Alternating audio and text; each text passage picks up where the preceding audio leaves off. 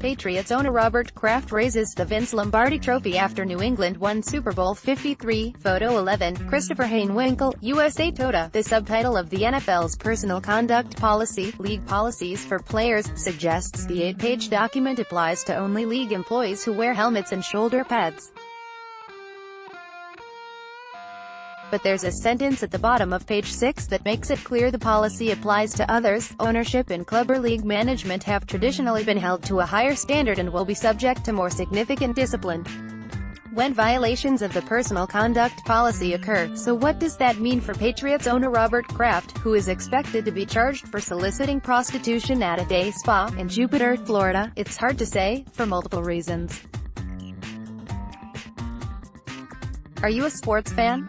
Stay in the know. Subscribe to AsCentral.com today. First, Kraft, 77, has denied the charges, which are misdemeanors. Maybe he really did just go to the spa for massages. Although it seems odd a billionaire would visit this day spa in a strip mall. After all, there are plenty of massage therapists who have mobile businesses. Second, when it comes to meting out punishment, NFL Commissioner Roger Goodell's record has been inconsistent. He was ready to give former Ravens running back Ray Rice the equivalent of a sympathetic hug until video surfaced of Rice punching his fiancée in 2014.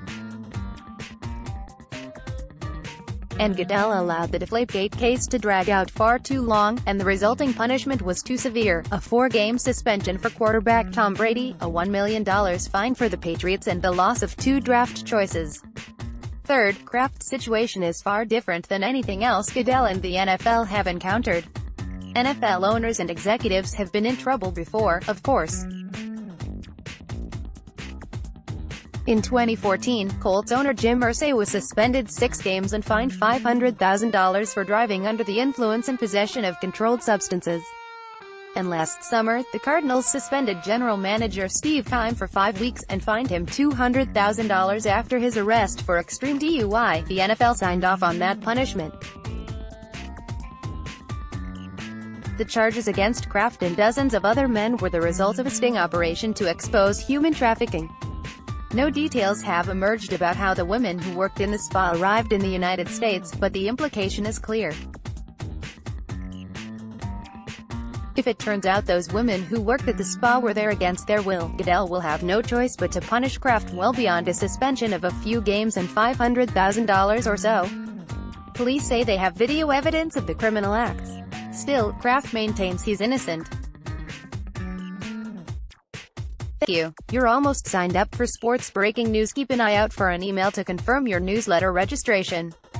More newsletter 7. If the charges against Kraft don't hold up, he could face punishment, according to the NFL's conduct policy, in cases where a player is not charged with a crime, or is charged but not convicted. He may still be found to have violated the policy if the credible evidence establishes that he engaged in conduct prohibited by this personal conduct policy, that applies to owners, too. In case you missed it, check out the food available at games around the valley.